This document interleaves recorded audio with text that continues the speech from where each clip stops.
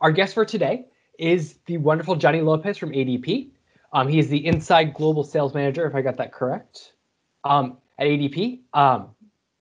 And he's here to kind of talk about selling, sales, customer service, all that good stuff. So Johnny, I guess the first very easy question, why don't you introduce yourself? Tell us a little bit about yourself. Tell us a little bit about ADP, what you do for ADP, and as you said, how you got here. Sure. Well, thank you, Stuart. Thank you, Junior Achievement, for the opportunity. So yeah, my name is Johnny Lopez. I'm originally from New York City, born and raised out there in New York City. And fun fact, I went to school, my college that I went to was in the Empire State Building. So that was a pretty fun experience. I served a little bit of just experience that I had in my younger years. Even when I was in high school, I served as an interpreter at my church in Brooklyn and in my community. And was able to travel all throughout the 5 boroughs in the tri-state area, just serving as a guest speaker. So I got a lot of my communication skills from that. I moved to Allentown, Pennsylvania in 2005, and I started my sales career shortly after. So I've been in sales for a little over 15 years now, and I am a global inside sales manager with ADP, which is one of the world's largest human capital management companies. And human capital management basically is the valuable employees that we get to work with, or the companies that manage their valuable employees. And so some of what we do, or what I do, is I have the ability to serve as a consultant and just help businesses and guide them on how to consolidate how they manage their employees around the world. All under one vendor, which is us, ADP, sign one contract rather than multiple contracts throughout the world. All of their reporting is found through our single solution. And so it's a pretty neat job, pretty great conversations that we get to have with these organizations and be able to find them a great solution in what we offer. Okay, excellent. So what are some of the key personal qualities that have made you successful over the years? So number one is communication. I'm a talker. I really enjoy talking to people. I'm very social. I just enjoy people. So I love communicating, and I believe a lot in communicating and the art of communication. And listening is huge. I've learned to become a good listener, and I value people's experience. So not only just hearing what they're saying, but also finding depth into what they're sharing, whether it be a personal conversation or business conversation. When somebody is sharing, you should be present, you should be listening. And I've learned to honor people that have gone before me, honor people in positions of authority, because they have gotten there for a reason, or they are in that position for a reason. And so if I honor their position, one day, and this has happened much in my life, I may very well be in that position as well. And so I treat people the way I want to be treated. And lastly, I would say I believe to be an authentic person. I'm not satisfied with surface relationships, whether it be personal or in business. And so even what I do in business today with ADP and just global business consulting and, for global payroll management, it requires the processes that we manage require a lot of detail and a lot of deeper discussions and deeper relationships with our clients. So it's what I do naturally in my life. That's how I was brought up, and it's what I do in business today. So I think it all connects. Excellent. Yeah. So I want to talk about that. Like you said, you love people. Or you always been like someone who's been outgoing and liking to talk to people, or is that something you had to learn how to do? How did that come to be? So I grew up in a family that enjoyed people. My father is just as outgoing as I am, and we have a lot of similar personality traits. My mom is much more of the deeper person, more assertive. So I tend to be a blend of both. And coming from New York City, coming from a major city, you come across a lot of walks of life, especially when I got to go to college. So, I'm commuting from Brooklyn to Manhattan, and just the people that I was around every day. I was in rush hour traffic, and on the train, on the transit system, and just rubbed shoulders with a lot of people. And I feel fortunate to have come from that background because it's allowed me to see different walks of life. It wasn't only about a social class. It wasn't just a certain ethnicity. I mean, we were just mixed with so many people. So I generally do enjoy people. Excellent. Yeah. Yeah. So the next question is, were there key mentors in your career? Yes. So one thing that I always think about, or when I'm asked about my career or my current state in my life, it goes back to how I was raised or how I grew up and the experiences I had then. So when I think of mentor that have definitely shaped what I do today in my career, I think of parents. I think of my uncle. I think of my pastors. I think of managers that I've had when I joined the workforce. And the common thing is that I've had to realize from an early age that I don't know everything. Although when you're young, you have a lot of energy, and even till today, sometimes I feel like I know everything. But if you want to practice being a good listener, then part of that is valuing what people are sharing when they're speaking. And when I try to be intentional with surrounding myself with people that know more than me or have experienced more in life than I have. And so from a mentoring perspective, that has helped me greatly.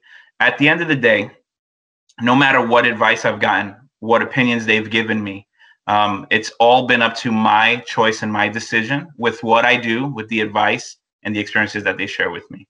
But because I believe in life, we're all a blend of all the information we get, all the experiences we get, all the people we've been surrounded with. And if you could find value in that, if you could pause and actually reflect on the people that are in your life when you have them, you could get so much more value out of these relationships rather than regretting that you wish they were in your life and they're no longer there. So, yeah. Excellent. Yeah, no, and I kind of want to segue in kind of talking a little bit more about sales, but you mentioned something about listening to people, and obviously with mentors, they're there to listen to. But like, how important is just listening to people, especially in your job, working in sales and all of that? Yeah, so I consider myself, so I'm in sales, and sales a lot of times has a negative connotation because people think we have a certain script or a certain agenda, and we could care less about what they have to say because I just want to make money for my business, my organization. I want to get either commission or a check. Like, they look at us as sharks, right? Right. At least that's what the connotation is. I've been in this for 15 years now, and I realize that they're a person, I'm a person. They have a job, I have a job.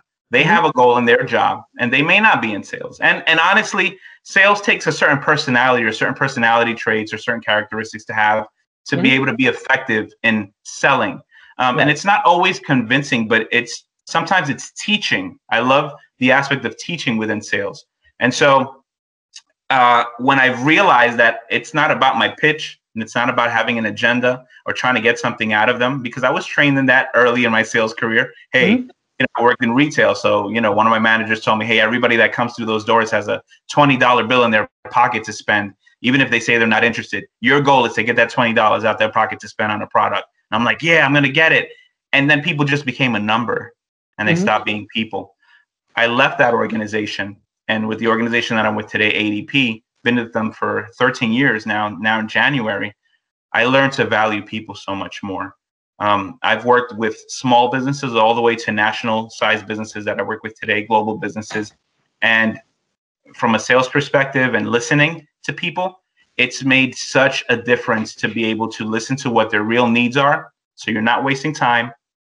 You're speaking their language, their world, and you're able to find a solution so that by the time they sign that agreement or that contract or whatever agreement they make with you for your services or your product, they're fully satisfied and they don't feel that they were, tricked into buying something, but they are so confident that they made the best decision for them or their organization, in that process.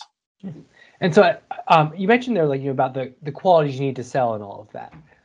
So as I mentioned you kind of before this, and students who have done this program before will know, is everybody sells in this program, even if you're not necessarily on the sales team. And that's obviously one some of our students really struggle with that. Like I personally, I'm much more introverted than many people are, and that was the idea of me going out and selling things. Even when I started at JA, was like I was like, ugh, I locked up. So like, what advice can you give to people who don't have that necessarily that experience selling? What can they do to kind of get comfortable with selling? I look at it at two sides. There's a sales side that we know, salespeople, outgoing, loud, talking, whatever, and it could be an introverted person. Right. I think the most valuable middle ground here is the person that 100% believes in the service or the product that they're selling. If you believe in the value of what you have, then you will naturally, passionately talk about that product or service and know that it works. Whether they reject your product or service or not, whether you get a million no's, someone's going to find value in what you have. And your ability to share that story sharply, confidently, and with passion goes a very long way. I think that's the art of sales. There are people that are great talkers. Yeah. We call them flappers. They're great at communicating and they could sell anything. Right. But they really don't have their heart into what they're selling in the product or the service. And those are the people that once people finish the experience with them, they feel cheated. They feel confused. They're like, what did I just go through? I mean, I kind of trust this person, but man, this costs a lot of money or whatever it is. But when you've earned someone because you brought them into your world as well. So one thing is when you listen, they bring you into their world and you understand their needs and whatever it is. But when you bring them into your world, why you are so exclusive, what makes you different. And never forget in sales or any business for that matter, you're selling yourself before you even sell your product or your service. So you need to be self-aware.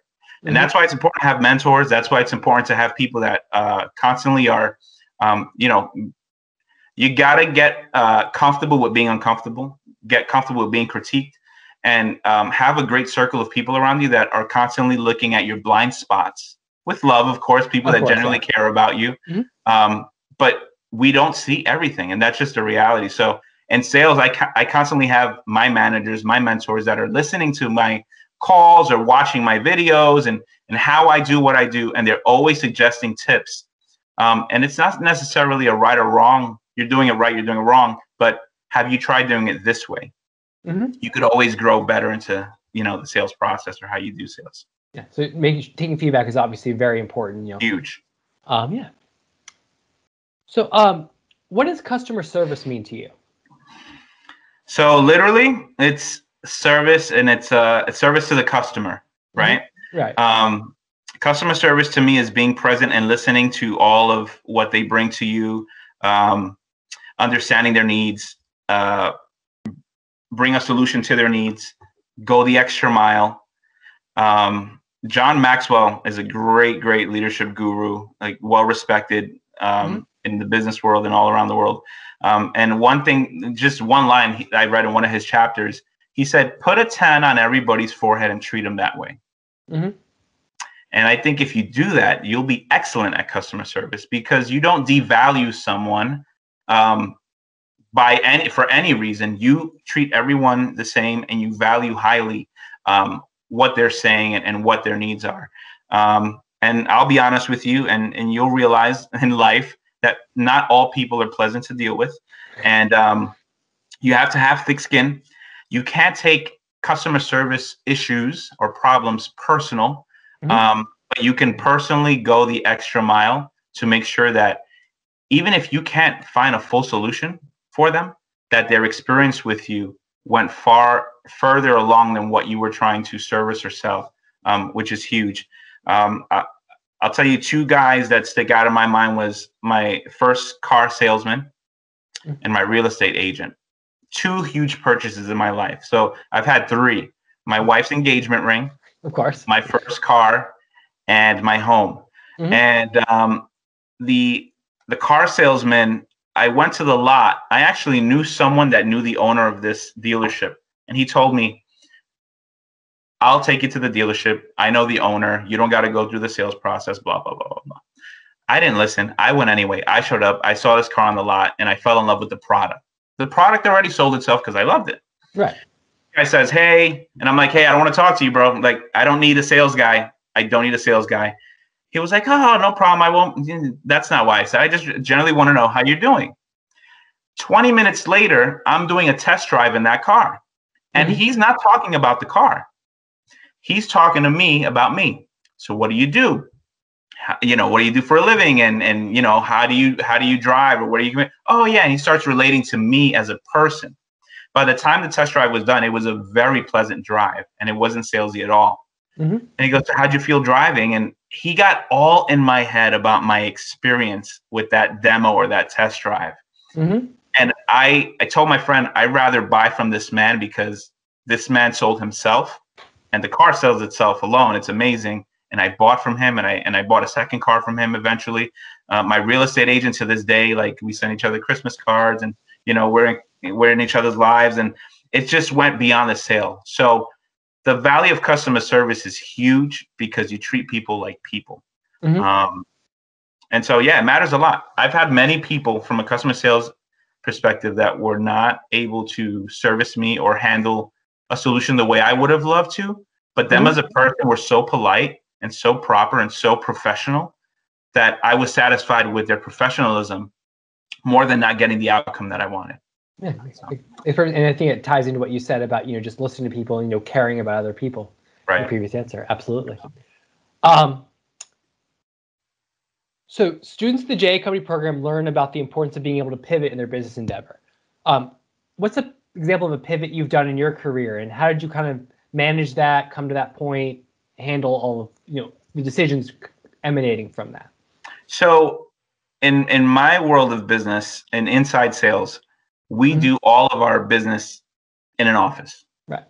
And there's a field team. They are the people that visit organizations, visit companies. And so, you know, a little background, the first 2 years of my sales career, when I moved to Pennsylvania, I worked for the a wireless company, cell phone service, and I did retail. And I remember my first day on the job, I took a temp job with one of these companies to be a greeter at a door. Right. It was just to get a job. I wanted to be responsible, get a job, you know, pay my own bills or whatever it was. And I almost quit the first day because I was on my feet the whole time. And I remember having a conversation with my mom, my mentor at the time, right? And she said, just stick it through. It's just day one.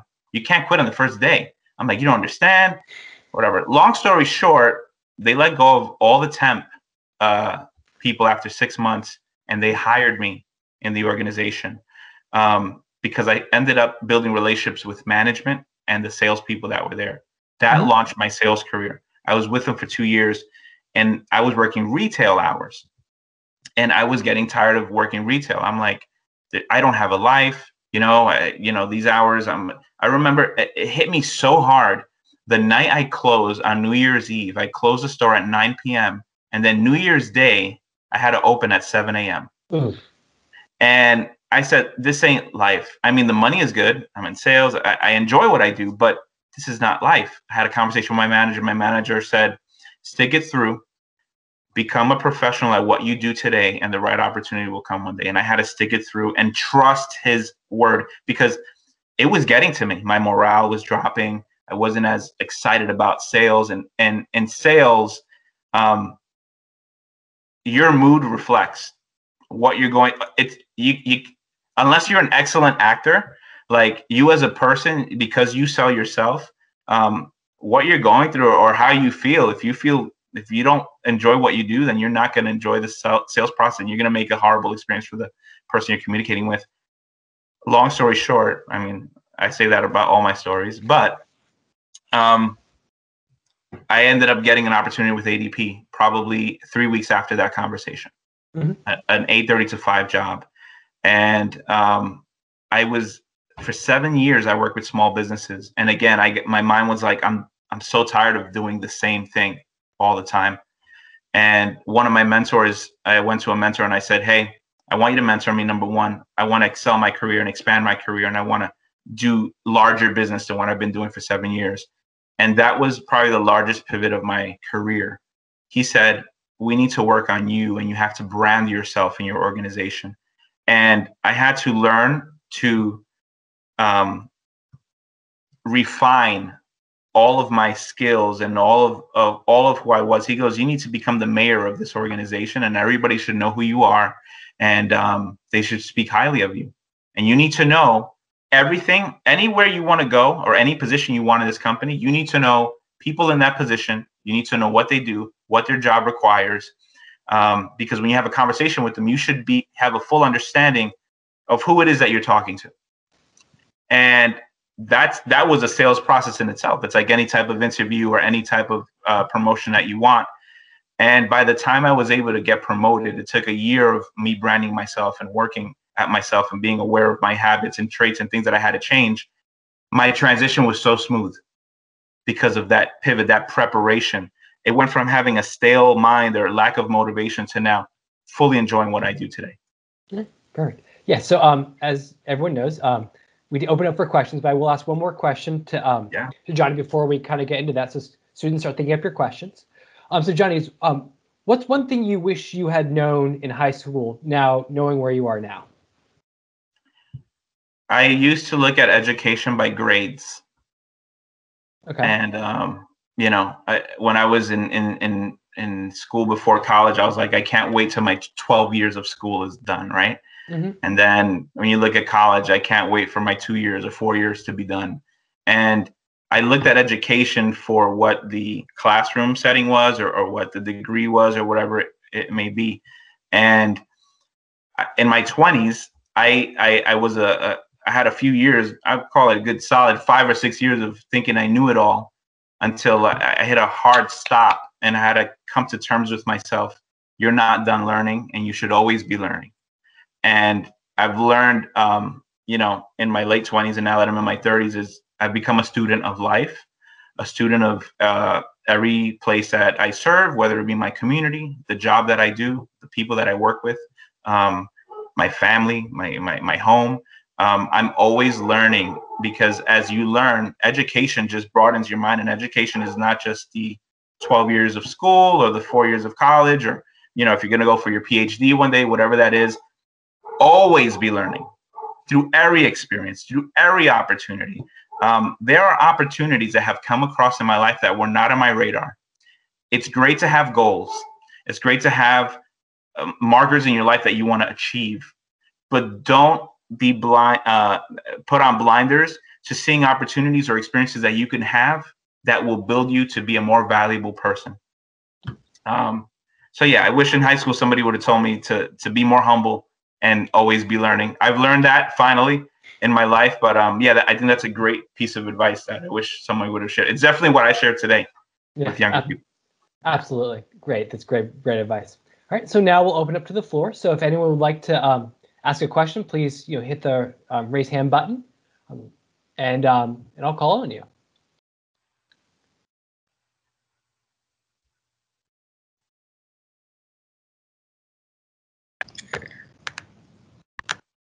Hi, Jeffy. If what's your question?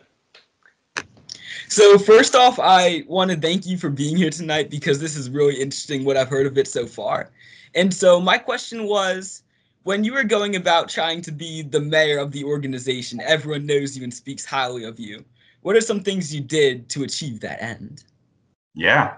So I love that my mentor put it that way. He goes, you need to, shake hands, hug, kiss babies on the forehead, and all that type of stuff that a mayor that's running for office does in a community. But learn the word branding, whether it be for your business or in your personal life, because brand is what people say of you when they think of you, when your name comes up. Your brand matters a lot. Brand is, as individuals, as people, our character shows in how we live and the decision that we make in life. The character of your brand will show in how you do business. So what I had to do was I had to have a very good work ethic. My business had to speak for itself before I spoke about it. Okay. My reputation mattered before I spoke about it. We live in a world that we got a lot of people talking, a lot of people promoting, a lot of people, everybody's like a mini celebrity nowadays because of the platforms that we have to promote in. But it's more valuable on what people have to say about you than what you have to say about yourself. Same thing about business.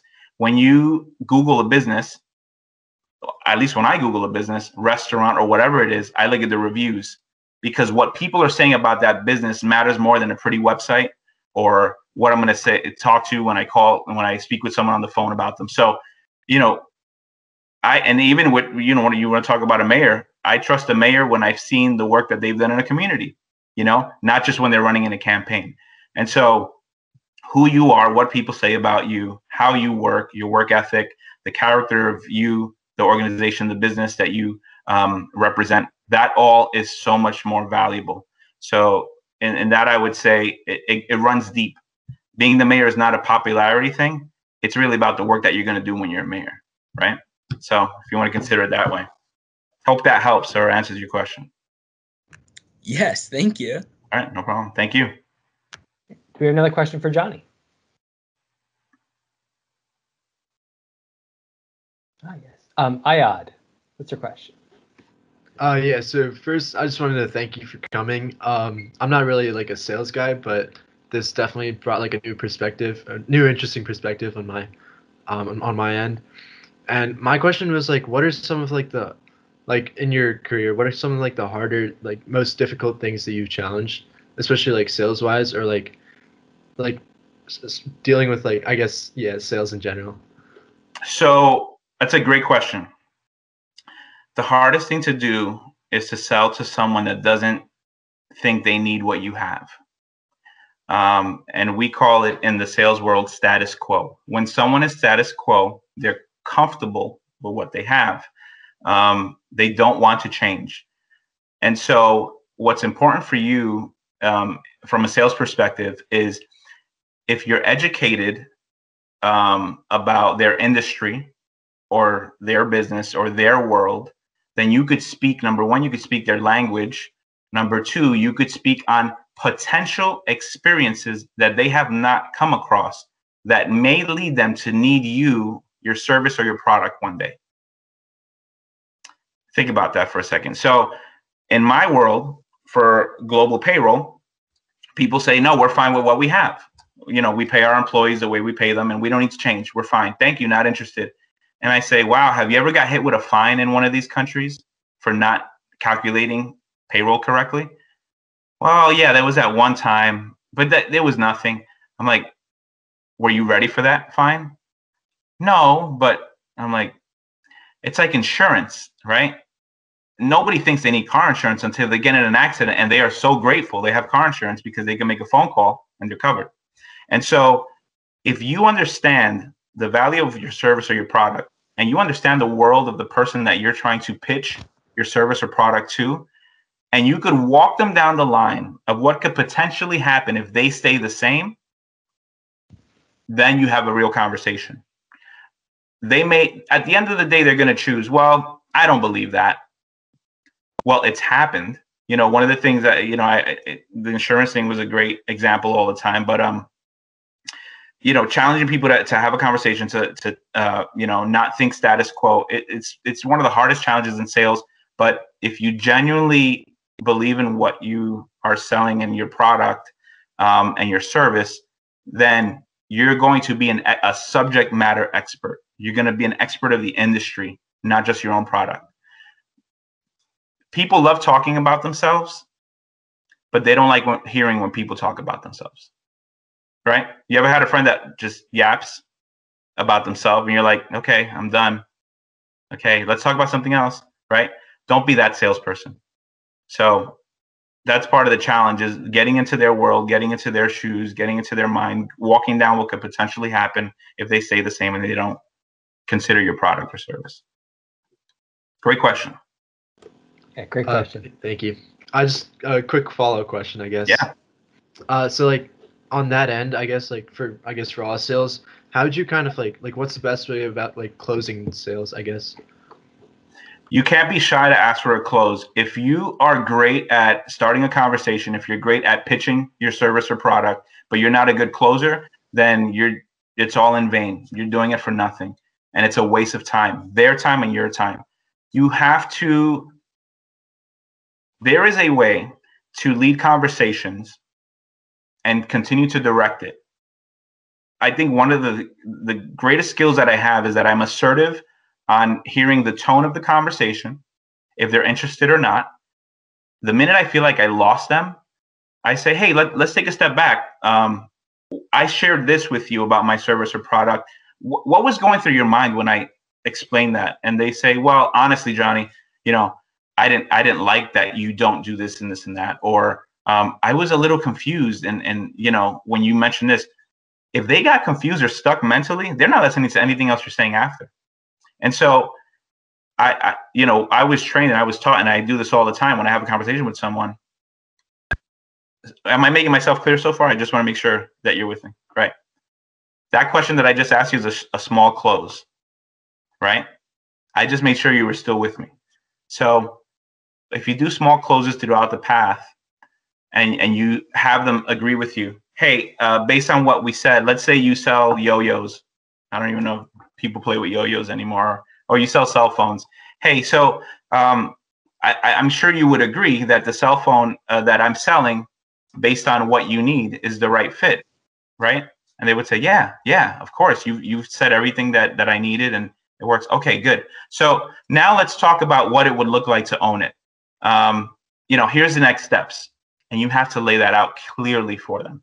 In order for you to have this product or service, this is what it's going to take. This is how long it's going to take to get it.